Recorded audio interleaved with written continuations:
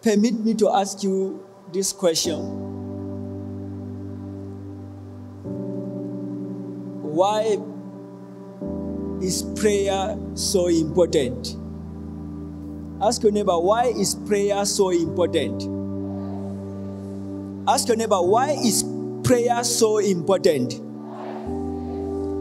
to mankind, to government, to leaders, to kings and queens? This is what we want to answer today. And I want to take my reading from that 1 Samuel 23.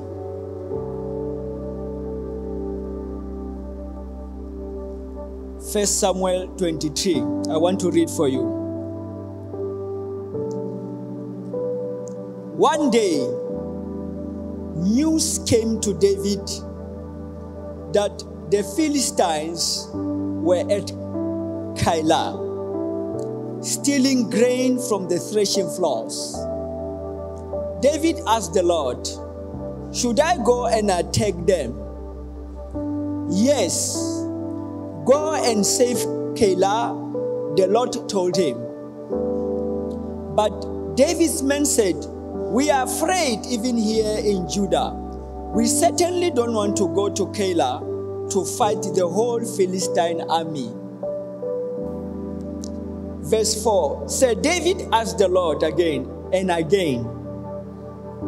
The Lord replied, "Go down to Gale, for I will help you conquer the Philistine." So David and his men went to Gale. They slaughtered the Philistines and took all their livestock and rescued the people of Gale. Are you listening to that? That is 1 Samuel 23, verse 1 to 5. Let's go to verse 10 now. 9, 10 to 14. But David learned of Saul's plan and told Abiathar the priest to bring the ephod and asked the Lord what he should do. Then David prayed, "O Lord God of Israel, I have heard that Saul is planning to come and destroy Gale because I am here. Will the leaders of Gale betray me to him? And will Saul actually come, as I have heard? O Lord God of Israel, please tell me." And the Lord said, "He will come." Again David asked, "Will the leaders of Gale betray me and my men to Saul?" The Lord replied, "Yes, they will betray you." Are you listening to that? They will betray you. Verse 13, so David and his men, about 600 of them, now left Gale and began roaming the countryside. Word soon reached Saul that David had escaped, so he didn't go to Gale after all. David now stayed in the strongholds of the wilderness and in the hill country of Ziph. Saul hunted him day after day, but God did not let Saul find him. Are you listening to that? So when you go home, take time to read this 1 Samuel chapter 23, verse 1 to the end. But where we want to establish ground is verse 5, 1 to 5 and verse 10 to 14. And also that book of Matthew 26, verse 31 to 41. And that book of Matthew 6, verse 6 to 7. And that book of 1 Timothy chapter 2, verse 1 to 2. Hallelujah. Hallelujah. This shall answer our question. Why is prayer so important to mankind, to leaders, to government, to kings and queens?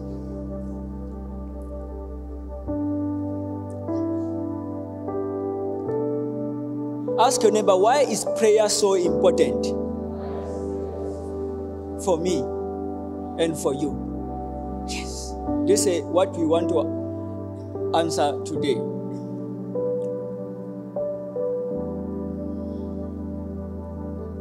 Prayer makes us to be ready for the things we are not ready for. Tell your neighbor, say, prayer makes us to be ready for the things we are not ready for. It makes us to approach life and its challenges with expectation. A forecast. It's going to rain today. Later today it will rain. Let me take my umbrella. It will be very cold this evening and I'm going. Let me take a warm jacket.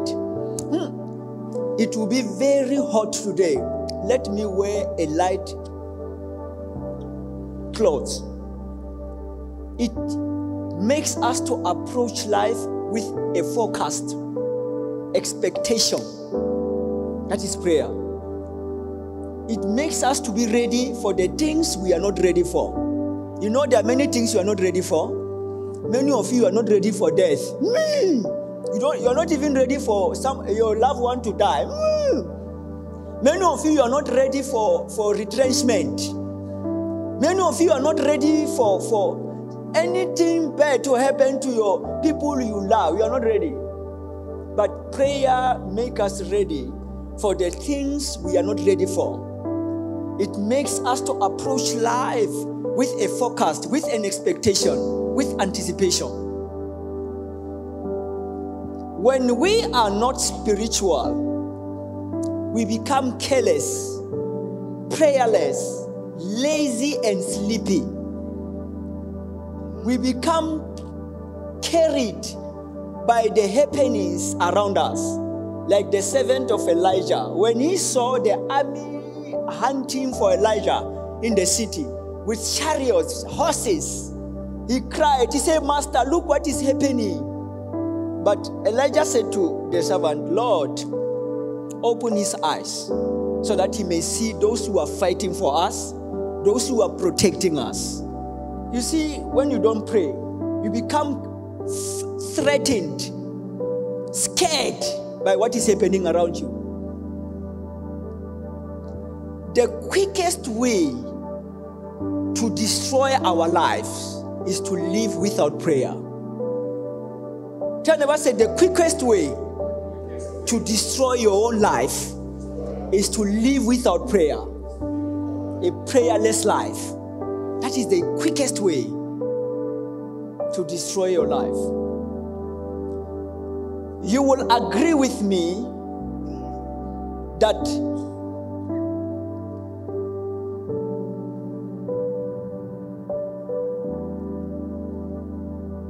battles, fights, wars are lost or won before they are fought or take place. When you go back to 1 Samuel 23, David asked God, can I go and fight against the Philistine in Gale? The Lord said, yes, go. But the army said, we are afraid in our own town. 600 of us. You are talking about a big army. David went again and again to God. Lord, will you deliver this Philistine into our hand? The Lord said, go there and defeat them. This means we win our battles before they actually take place, or we lose our battles before they actually take place. David won the Philistine the night before the battle was fought the following day. He just asked God, will you deliver these people to me? The Lord said yes. He went there knowing that I'm a winner. I'm going. Because when Jesus says yes, nobody can say no.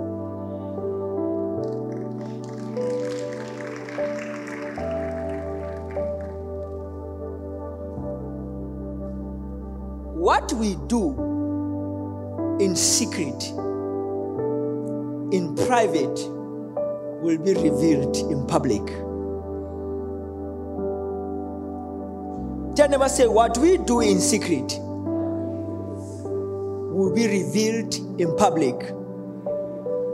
Matthew 6, verse 6. Let us hear verse 6 to 7. 6 verse 6. But when you pray, go away by yourself, shut the door behind you, and pray to your Father in private. Then your Father, who sees everything, will reward you.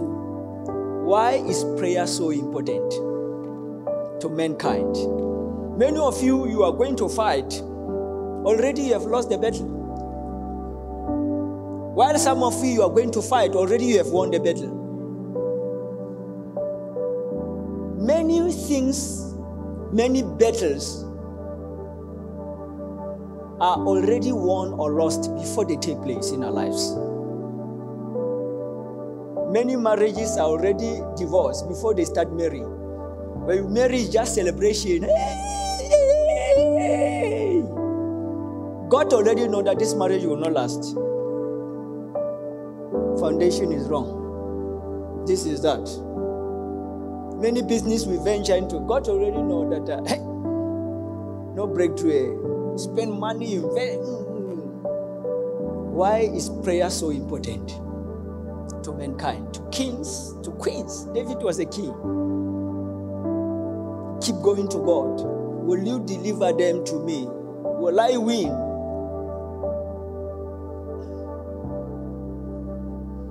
Look at life. He won the fight the night before it was fought. Not on the day of the battle. The night while he was praying, looking at the stars of the skies in the night. Father,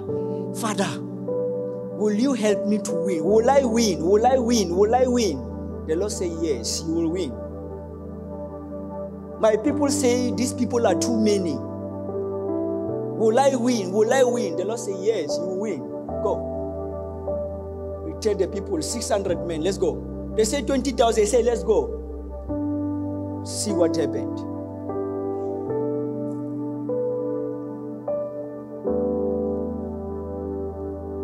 Tell never say, see what happened. When God is involved, it does not matter who else is involved.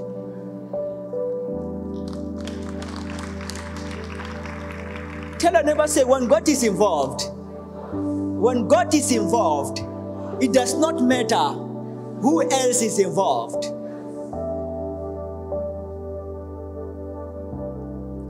Prayer helps us to be in line with God's will and intention for our life. Prayer helps us to take our position. Our position is humility, not arrogance, not pride.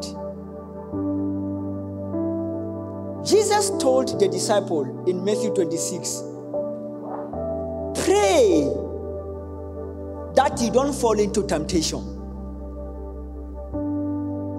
Are you listening? He says what? That you don't do what? That you don't fall into temptation.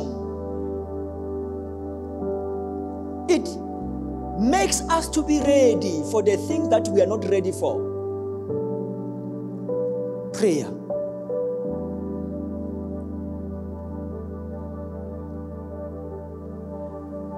Temptation cannot hurt us if we have been expecting it and prepared ourselves for it by prayer. Tell neighbor, say, temptation cannot hurt us if we have been expecting it and prepared ourselves for it by prayer. Jesus knew he would be betrayed. That is why he went to pray. Oh Lord, let this cup pass away from me. Let your will be done, not mine. When he realized that the answer is not coming, he's feeling very heavy, sorrowful, heavy unto death. He said, let your will be done.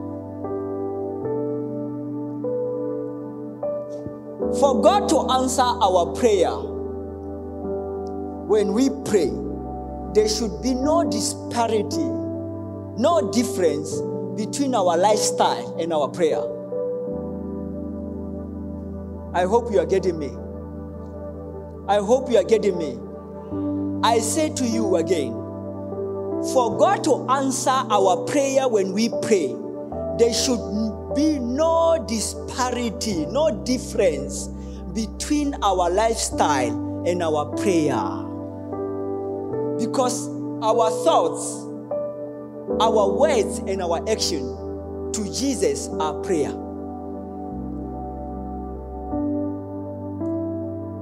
Tell neighbor, say our thoughts, our words, our action to Jesus is prayer.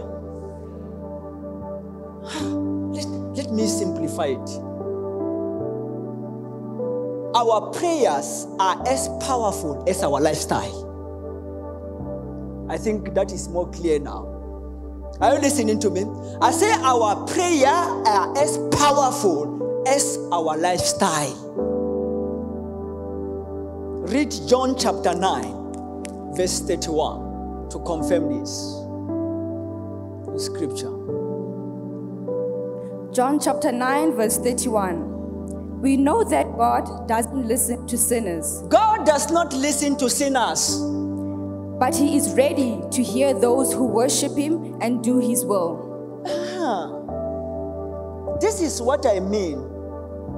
Our prayers are as powerful as our lifestyle. When we pray, there should be no disparity between how we live our life and our prayer. Can you imagine somebody who just came from a nightclub coming to you in the name of Jesus? Be healed. Where have you seen that? We want to go to that place. Our prayers are as powerful as our lifestyle.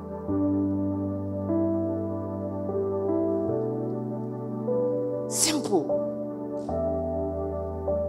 So, prayer is not for everyone. Prayer is for what? It's for the godly. Because the Bible says God does not hear prayers of sinners.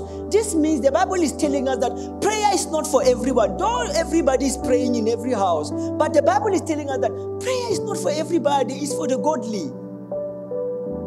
It's for the righteous. Because God does not hear prayer of sinners.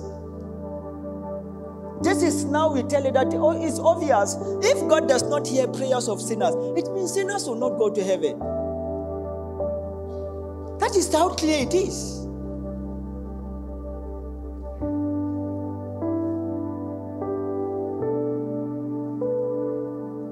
That is how clear it is.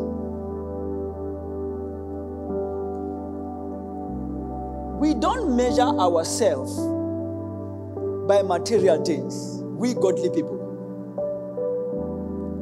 Tell never say we don't measure ourselves by material things. We godly people. Yes, those who are godly, we don't measure ourselves by material things. We measure ourselves by spirit, because spirit is the best measurement. People say God does not answer prayer. God answers prayer. I'm talking to Christians. Are you listening? They say God does not answer prayer. I say God answers prayer. God answers prayer. How? Ask your neighbor, how does God answer prayer? By saying yes or no.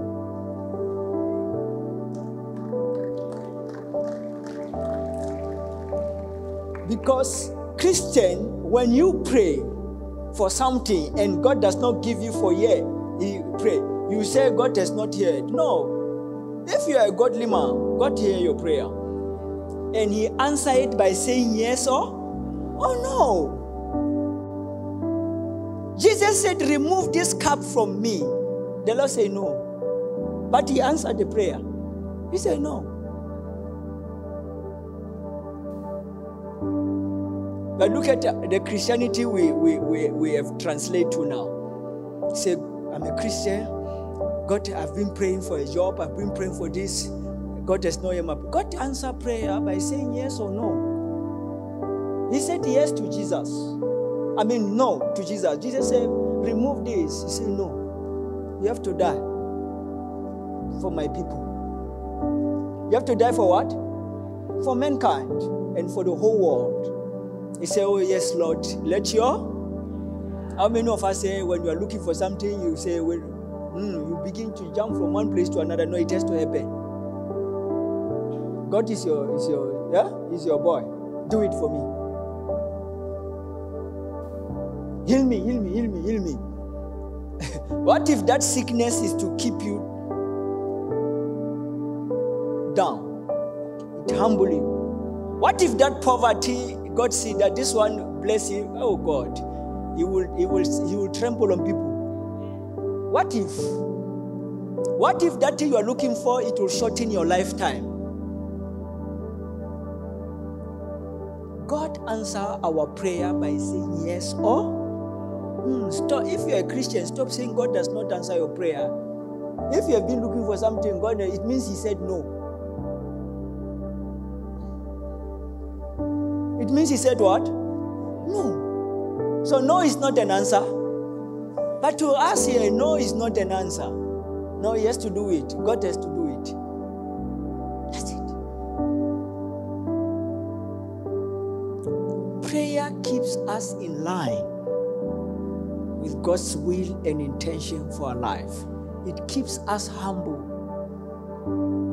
Listen, I know every time you keep asking questions, that how can this person do this? We are talking of Christian, as it, Abi? How can this person do this? How can he say this about men of God? How can he say this about woman of God? How can he say this about his brother? How can he say this? Jesus said, pray that you don't enter into temptation. Prayer helps us to live above temptation.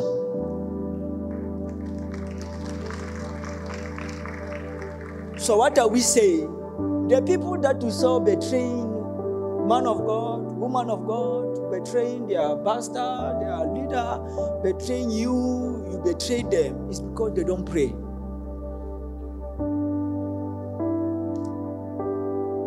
If Jesus told the disciple in that Luke 26, pray that you don't fall into temptation. What happened when the soldiers came? Peter said, I don't know you. They say you are Jesus. I don't know Jesus. If you talk against me tomorrow, you people that are listening know that the man is not a prayerful person. He fell into what? Into temptation.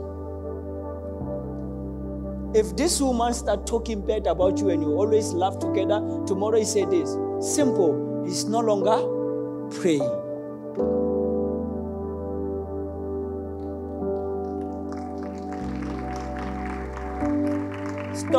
Stop asking why. You have the answer today.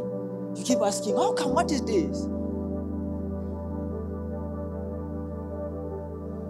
Prayer keeps us in line with God. It keeps us humble. It maintains the fear of God in our heart. When you're no longer praying, you can become a monster any moment. You can deny even what you know. You can deny even what helped you. You deny it. Hey! That is people who don't pray. That is what we expect from a prayerless person. He becomes careless, sleepy, and lazy. That's it. But the way we keep asking questions from time to time, why this, why that, why this, why that, it's the answer in the Bible. Imagine these people they've been with our Lord. He's telling them, pray that you don't enter into temptation. He knew that temptation is coming. And none of them will stand. That's why prayer makes us to be ready for the things we are not ready for. It makes us to approach life with a forecast, with an expectation.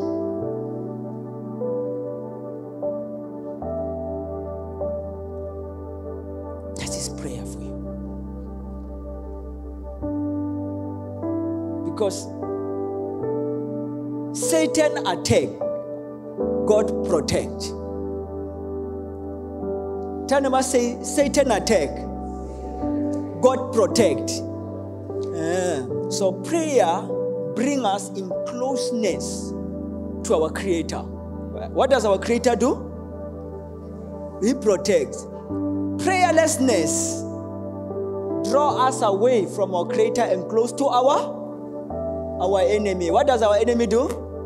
He attack. That is it. He attack. There are many things, many crises that are waiting for us that we are not aware of. Tell neighbor, say there are many crises, many challenges, many problems that are ahead of our lives that we are not aware of. And we can only prepare for them by. If you find yourself falling into temptation, simple, you never prayed. That is why you fail.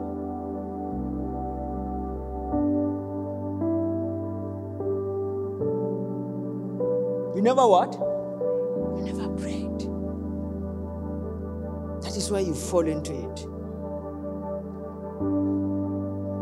Prayer helps us to maintain our position. The best man in the world cannot maintain his integrity, his position, no longer than God keeps him in it. And how does God keep us in our position? By what? By prayer.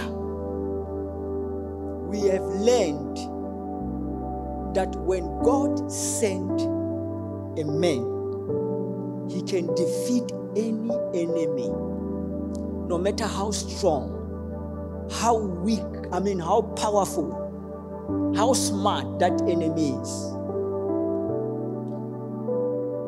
When God sent a man, when he said, go, even the whole world is against you,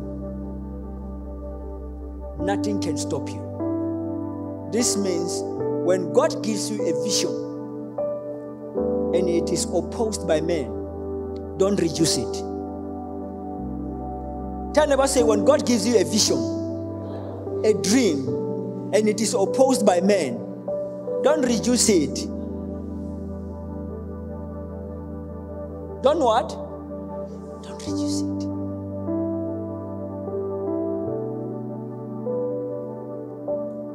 People of God, winning does not start around us, but it starts inside of us. Success does not start around us, it starts on the inside of us. That is why David was not considering the number of the soldiers he had, because he knew that winning begins inside. That is why today we have people that are fighting on the outside, but they are filled with fear on the inside. Such was the case of David and Goliath, a giant that was defeated by a stone. Some of the battles we overcome today, the victory comes as a result of what? Of how we live our lifestyle. Some of us, you see us overcoming things. It's not last night prayer. It's prayers of many years ago, how we live our life.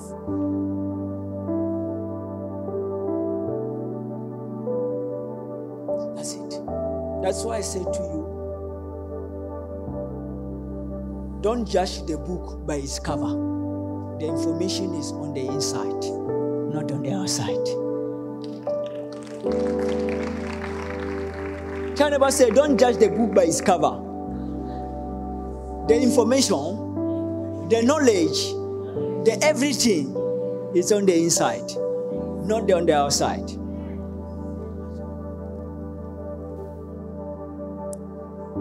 So, this is the point we wanted to raise today. Why is prayer so important? to us, mankind. Because every time we approach things, if we can know that many things, if you can pray, you will know that they are yours before they become yours.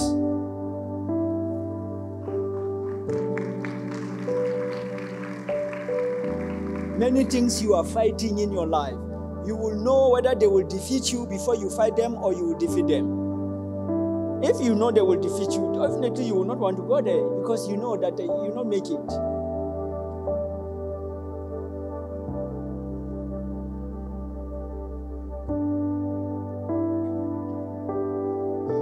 Hallelujah. A prayerless home is a godless home. And a godless home opens doors for Satan to enter. Tell neighbor, say a prayerless home is a godless home. A godless home opens doors for Satan to enter. That is it. Where there is no God, Satan enter. Satan cannot enter where there is God. He only enters where there is no God. And how does God become dominant in a place? By prayer. By prayer. Hallelujah. Imagine you are a gossiper, a liar, a hater. How can you ask things from God and God give you? A cheat. You just begin to ask things and God just give you. When John 9:31 says God does not hear prayers of sinners, He hears the prayers of godly people. How come? Imagine I'm gossiping this and everything, and immediately I'm now going for prayer line now. Hey, come on, what is the problem? Okay, in the name of Jesus. It's not possible.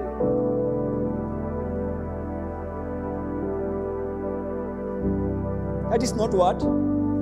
Nicodemus even told our Lord Jesus that we know that no one can do the things you are doing unless God is with you. Jesus is also telling us that God does not hear prayers of sinners.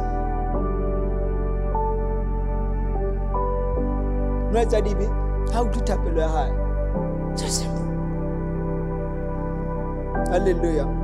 Yes, let us rise up.